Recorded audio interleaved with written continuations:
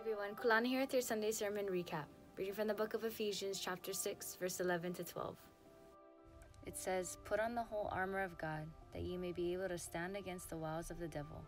For we do not wrestle against flesh and blood, but against principalities, against powers, against the rulers of the darkness of this age, against spiritual hosts of wickedness in the heavenly places."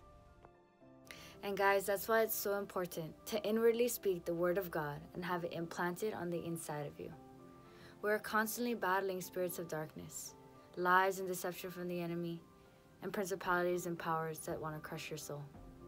But through Jesus, He is our safe place.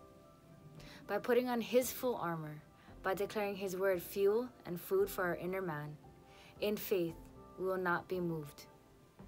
Take those thoughts and lies that the enemy has been giving you captive, because you are covered by the blood of the Lamb.